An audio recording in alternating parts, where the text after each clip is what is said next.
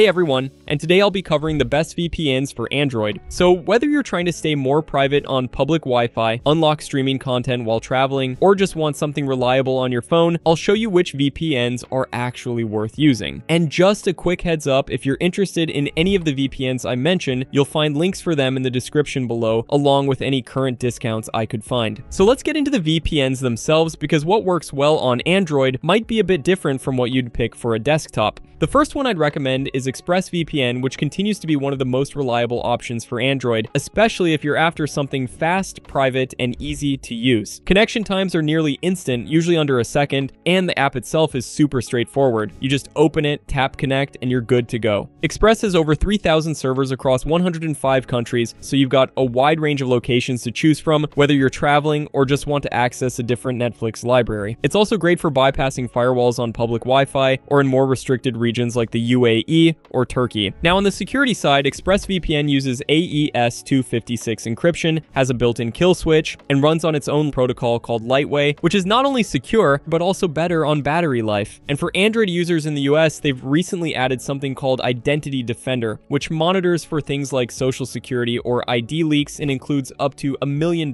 in identity restoration coverage. The next one is NordVPN, and this is a great pick if speed is your top priority, or if you're someone who wants access to a wider range of tools. Their NordLynx protocol is what really helps here. It consistently ranks among the fastest, especially for things like streaming, downloading, or gaming on your phone. They've also got the largest server network among the top providers, with over 7,900 servers in 165 countries. And on Android, Nord is especially strong when it comes to bypassing restrictions or network blocks, thanks to its obfuscated servers and the Nord Whisper protocol, which was designed to keep you connected even in places with heavy censorship. Now, when it comes to features, Nord has a lot to offer. There's an app-level kill switch, threat protection that blocks malware and ads before they reach your device, and several specialty servers, including Onion over VPN, Double VPN, and dedicated servers for peer-to-peer traffic. So if you're downloading larger files or torrenting on Android, this makes the process more secure. You also get access to Nord's identity protection service, which covers up to $100,000 in cyber extortion expenses and gives you access to expert help if your data is ever compromised. So overall, Nord is a great choice if you want a mix of performance, advanced features, and better value across longer-term plans. And then there's Surfshark, which is the best option if you're looking for something more budget-friendly, but still want solid performance and privacy features. Even though it's usually priced lower than the others, it holds up surprisingly well in terms of speed, reliability, and overall security. You get access to over 3,200 servers across 100 countries, and one of the standout perks with Surfshark is that you can use it on unlimited devices at once. So if you've got a bunch of phones, tablets, or even want to share your account with family, this is a huge plus. The Android app is clean and easy to navigate, and you still get all the essentials like AES-256 encryption, a kill switch, and built-in protection against ads, trackers, and malware. There's also a feature called camouflage mode that helps bypass tougher firewalls or blocks, which is especially useful if you're in a more restricted region. For streaming, Surfshark works well across most platforms and gives you access to region-locked content with just a few taps. It runs on the WireGuard protocol too, which helps keep speeds fast and consistent. Now, it's not quite as fast as Nord or Express, but for the price, it's well ahead of most other VPNs out there. So if you're after the most value for your money, especially if you've got multiple devices or you're sharing with others, Surfshark is a great way to go. Now, let's quickly touch on why a VPN is especially useful on Android. Because while VPNs work across all your devices, there are a few reasons they're especially useful to have on your phone. First, Android users tend to connect to public Wi-Fi more often, whether it's at airports, coffee shops, hotels, or restaurants, and that's where your data is most at risk. A good VPN encrypts your internet traffic, so even if someone's trying to snoop on the network, they won't be able to see anything you're doing, like your logins, messages, or payment info. It's also really useful if you're in a place that blocks certain apps or websites like social media, streaming platforms, or news sources. With a VPN, you can get around those blocks easily since your connection is routed through a server in a different country. And then if you travel or just want access to content that's only available elsewhere, like different Netflix libraries, live sports, or websites that show different pricing based on your location, a VPN lets you change your virtual location in a couple of taps. So, for example, if a show is only available on UK Netflix, just switch to a UK server and you'll be able to watch it. So whether it's about staying secure, unlocking content, or just having more control over your connection, a VPN VPN on Android gives you a lot of flexibility without much effort. So when it comes to my top picks for Android, ExpressVPN, NordVPN, and Surfshark, they each offer something a little different depending on what you're after. Whether that's faster speeds, more advanced features, or just better value for longer term plans, any one of these can be a solid fit depending on your needs. And just a reminder, if you want to take a closer look at any of these or check out the latest discounts, you'll find all the links for those down in the description. So hopefully you found this guide helpful, and if you did, please leave a thumbs up, as I always appreciate that. And if you have any questions, feel free to drop them in the comments below, as I love getting to answer as many of those as I can. Otherwise, thanks so much for watching, and I'll look forward to seeing you in the next video.